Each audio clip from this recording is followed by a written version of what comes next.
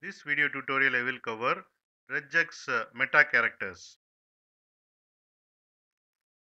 This regex means any whitespace character. For example, /t, /n, /f, /r. This regex means any non-whitespace character other than whitespace characters.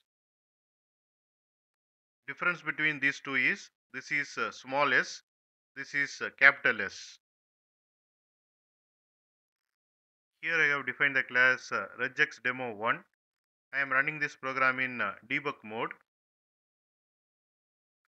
Here I am calling matches method of pattern class and passing regular expression and the character sequence. This method returns true if character sequence contains only one white space, else it will return false.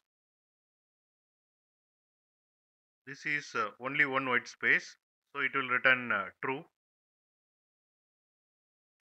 /t is white space, so it will return true. /n is white space, so it will return true. /f is white space, so it will return true. And here it contains more than one white space, so it will return false.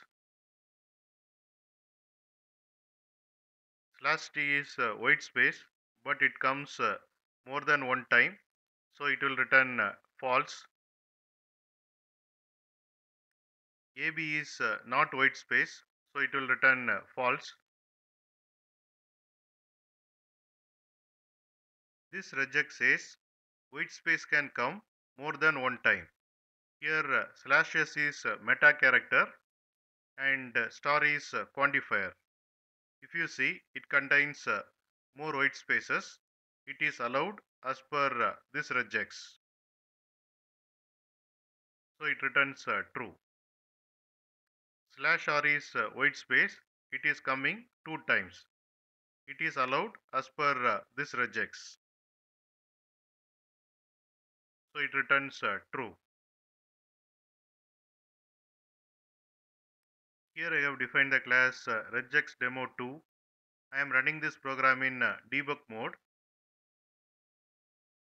This method returns true if character sequence is single non-whitespace character, else it will return false. A is non-whitespace character, so this will return true. AB is non-whitespace character, but it occurs two times, so it is not allowed, so it will return false. This is whitespace character, so it will return false. /t is whitespace character, so it will return false. /n is whitespace character, so it will return false. /f is whitespace character, so it will return false.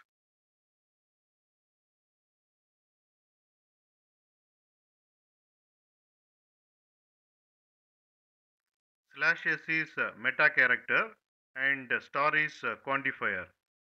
This regex says non-whitespace characters can come more than one time.